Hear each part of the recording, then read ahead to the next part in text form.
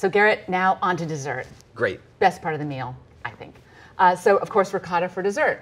Today we've made this delicious blueberry ricotta cup, similar to a cheesecake, but without the crust. So Garrett, really simple to make. Yeah. Your favorite fruit on the bottom, a little bit of flour, an egg, and then ricotta. So simple, anyone can do that. Put it in your cup, bake it, and out comes dessert. So nice.